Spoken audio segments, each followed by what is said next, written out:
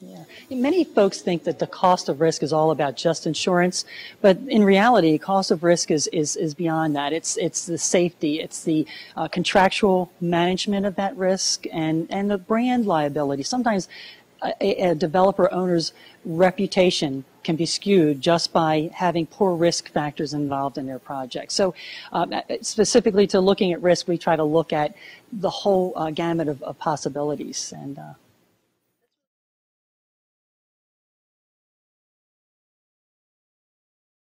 the cost of risk is all, I think, more about how us as consultants in the world I live in, how we can help an owner or developer take something that can be ultimately looked at as being horrendously dangerous, and we call it dressing up the pig, make the guy in the crane look like he's sitting on the beach in Maui, and there's no risk at all to the underwriter if you can express that in a way that makes them sleep well at night, and they look at it and they want to know that it can be insured.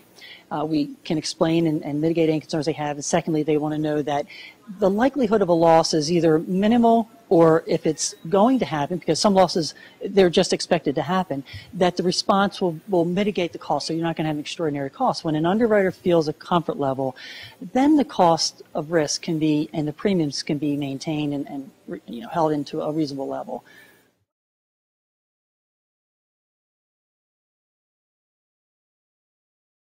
We partner with my banking partners. We work as a collaborative team. In many cases, and after 28, we see that risk is now the thing in the forefront. Underwriting was so loose years ago that a lot of, and it wasn't just in banking, it was in insurance, a lot of issues result. Now everyone is underwriting so much more finitely. So our bank now is afraid to do a deal they would have done 4 or 5 years ago. So when we go through this process, a lot of times we can partner an insurance solution with the banking opportunity, with the lending opportunity to actually facilitate that. And kind of an example of that is if there's an environmental exposure to a site in New York City and Manhattan, we may have a very viable project. Everything else is a go, but the underwriter on the banking side is sitting there saying, I don't think I can swallow this pill. There's probably tanks beneath the surface, 10 layers down.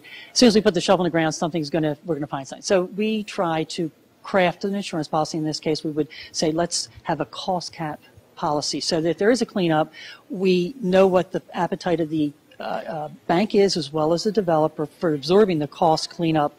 After that level, we'll write an insurance a policy that will pick up and pay and respond to that cleanup. So you have a banker, an underwriter sitting there saying, I think I now can swallow this poison pill because I know that if worst case scenario, I'm only going to have this much exposure, and I know my developer now can handle that financially. We're good to go.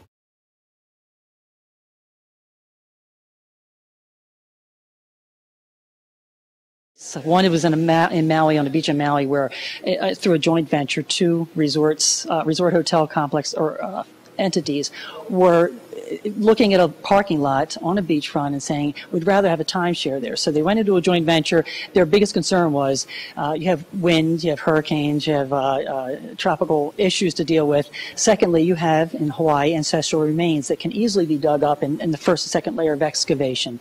So we were able to craft some policies and insurance that covered those kind of interruptions or things. Another example is in New Jersey. You have a landfill, you have contamination, you know there's contamination.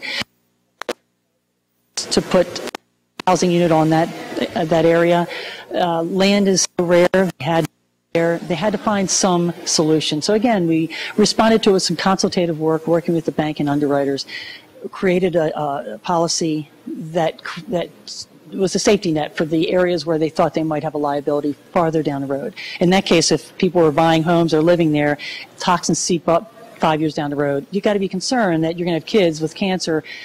You've got to ensure that for the pollution legal liability, but you also have to worry about the developer having the legacy of having children in his development.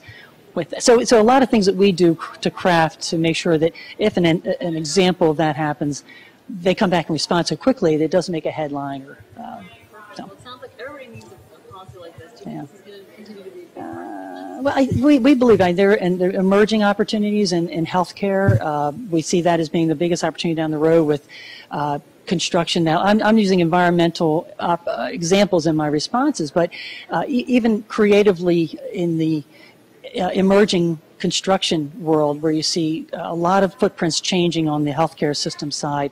We know construction is happening now, is going to increase in the next 5 to 10 years.